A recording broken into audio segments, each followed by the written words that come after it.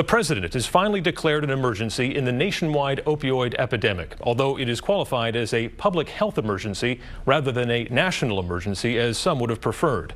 The move is, in theory, supposed to free up additional funds and resources for places like New Hampshire, where we struggle daily with the fallout from widespread addiction to opioids. The question some beginning to ask now, is this declaration too late? Today, I'm lucky to sit down with three of the most influential women in New Hampshire politics who do not hold elected office. We have Chris Blevins, Stephanie Shaheen, and Renee Plummer. Thank you for being here, ladies. Good morning. Thanks for having us. So this emergency has been declared, but you were here on this very set 23 months ago asking for this to happen. 2 years later, what is the perspective, Stephanie? Well, you know, we needed this 2 years ago. We need it now more than ever. We've lost nearly 1,000 people in New Hampshire alone to drug-related overdoses. And we really need people on the front lines with the resources necessary to get recovery, to get treatment, and ultimately to have some changes made in the way in which these medications are being prescribed so that they don't get into the hands of folks who ultimately will become addicted. Chris, what do you think? Did this take too long? I think 2 years ago we were begging, and we've been very patient. And that it's here, what does it mean? Is it just words? As an advocate, I'm very positive about the fact that the denial has been broken and that we have admitted nationally that this truly is what it is, which is an epidemic. And you know, I look at the big picture, and I know that there's a solution to this because we're not dealing with a disease that doesn't have treatment. And why then are the numbers continuing to go up? I'm encouraged, regardless of whether, you know, a state of emergency had been declared, that New Hampshire has stepped up and expanded treatment in such a way that is so powerful, regardless of funding. We have treated this like an emergency, and I'm very proud of our state for doing that. And so many stories of success and progress, but also the problem persists, Renee. You know, it's always going to persist. Unfortunately, you know, there's so many people that are working on this. John Delano, the DEA agent, you know, you have school board members, you have parents, the government going after the pharmaceutical companies, which is a huge, huge thing. Just talking about this, but you know, hearing that it's 140, 150 people every day that are overdosing on this. This is all through the United States, and you know, we all have to come together for one reason or another to fight this as much as we can. And I don't want people to sweep it under the rug. I know people are probably thinking, oh, this again. Well, excuse me, this is our state. These are our citizens that are dying. We can help them. You know, in some ways we can give them some hope, and that's what we're trying to do. And this issue was an explicit campaign promise on the campaign trail by President Trump in Portsmouth and in other places. He said, we're going to stop the drugs from coming in and we're going to get people help. We know that there's not a lot of money right now associated with this emergency declaration. Chris, what do you think? It was a promise, but the trend line does not look good right now for the president fulfilling that promise. Well, the answer is always, regardless of money, that it's a simple formula. It's mission over money, politics, power, and accolades for any of this. So if we keep the focus on saving lives, the big picture solution really boils down to one individual at a time, and how we can, you know, ignite recovery and treatment options for that one person that's sick and suffering. And that will affect the big picture. And we do need resources. I mean, not only do we need resources to come with this public health emergency declaration, but just the state funding formula needs to be addressed. Just last week, the president decided to keep that formula in place. It was based on population as opposed to the states that are hit the hardest.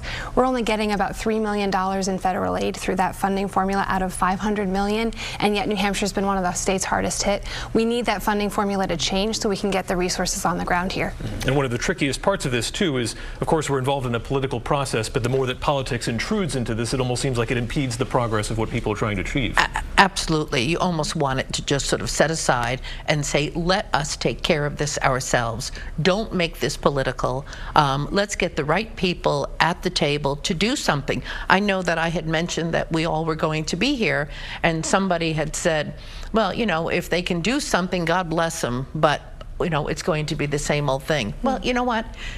we're trying, Right. okay? You know, we're just not sitting back on our hands. We are trying to help. And those people that are sitting there watching this and pointing the finger, get up and do something also. Don't just sit there and wait for us to come to you. Get up, walk into your schools.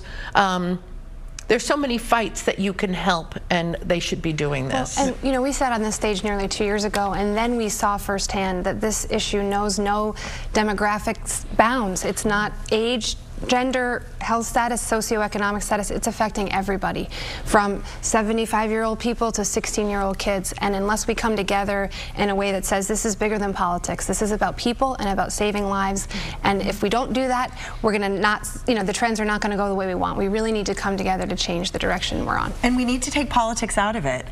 What I use when I'm speaking to people that have sort of a, you know, something about this that, you know, they feel passionate about and they don't have like a big picture sort of attitude toward it, I say, okay, so let's put 3 people overdosed in front of you, all in cardiac arrest. You've got a Republican, a Democrat, and an independent, and they're all dying. Which one do you save first?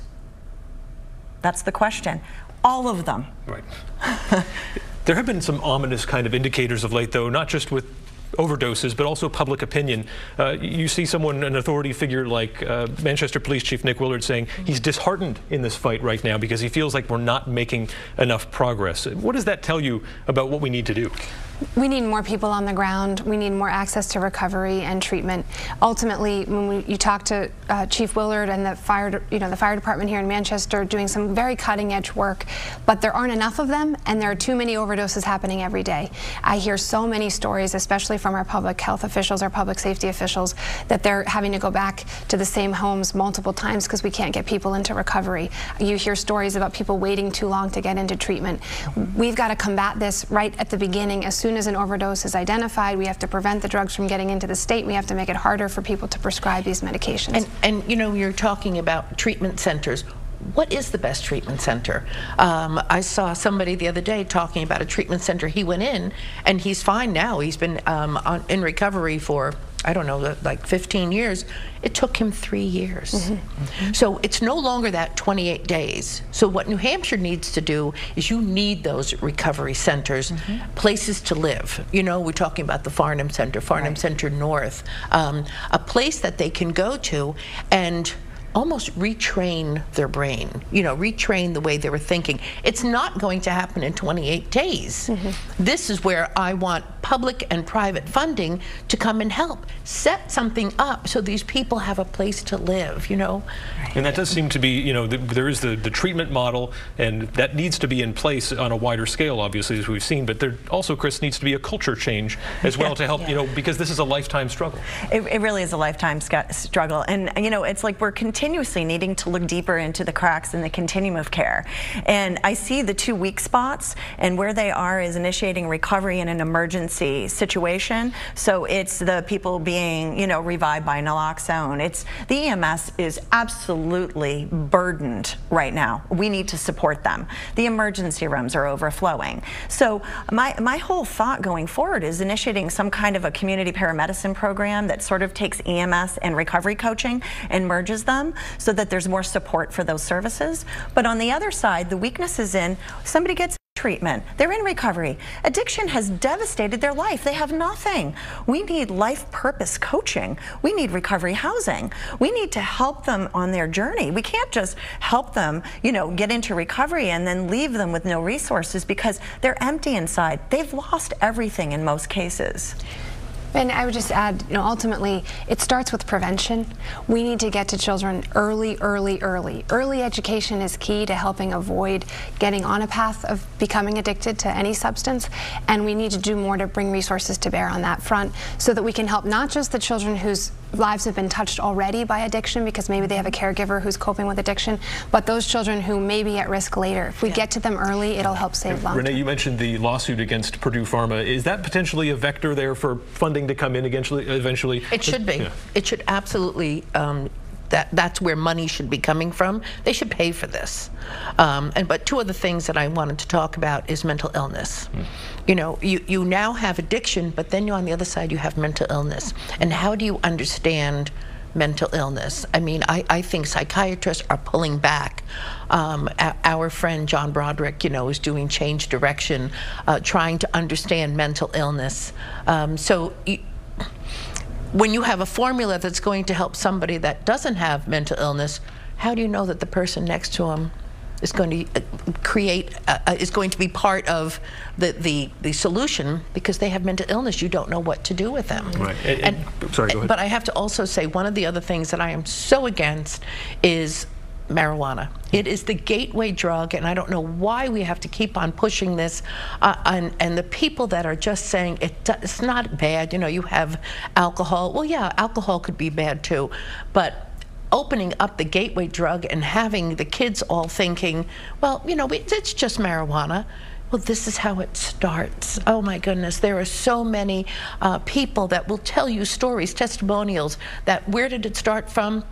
Just starting with marijuana. Chris, you mentioned the toll on the EMS workers. We hear of this phrase, compassion fatigue, where, you know, they're reviving the same person over and over and over again, and it gets difficult for them to see past what's going on. How, as a state, do we avoid compassion fatigue in this fight?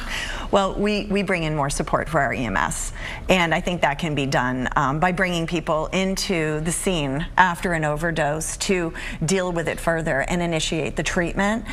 Their job is to revive and move on to the next or transport to an emergency room. So there's that critical place right there where we can initiate recovery through the emergency medical system and relieve the pressure on our firefighters and on our EMS. I'm actually reinstating my emergency medical technician certification right now so that I can get in boots on the ground here in Manchester and to see what's going on. We have to be able to look deeply and vividly at the problem in order to come up with innovative solutions. Amber's Place was an example of that. You know, forming a shelter where people could go to wait for treatment. Now we have a lot of treatment, and that shelter is still operating today. 3,000 people have come through it through the Safe Station program. So it goes on to serve, but you know, it's these moments of need. When you look at somebody that's been revived by naloxone, they are in critical condition. They have just died and been brought back, and we need to treat that very seriously. And that is an incredible moment of interception right there to initiate the recovery process. All right, well, this is something we could discuss for hours, but unfortunately we've run out of time for today. Thank you so much for being here. Thank you for your advocacy, and we appreciate you being here. Chris Blevins, Stephanie Shaheen, and Renee Plummer. Thank you. Thank you so much. Thank you.